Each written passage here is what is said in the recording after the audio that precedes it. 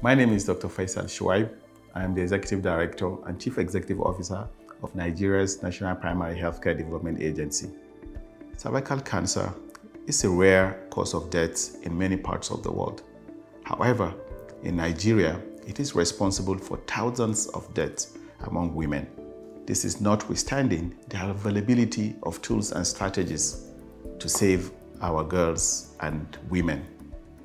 We can prevent and eliminate cervical cancer, just like we eradicated the wild polio virus in Nigeria and Africa.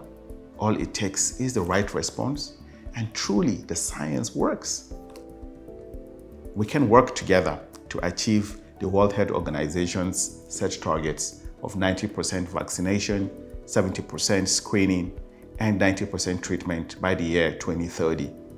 Today, I want to pledge and assure all Nigerians that we will continue to take actions that will help in the elimination of cervical cancer by ensuring the availability and access to the human papilloma virus vaccine for all our girls. Please join us. Thank you.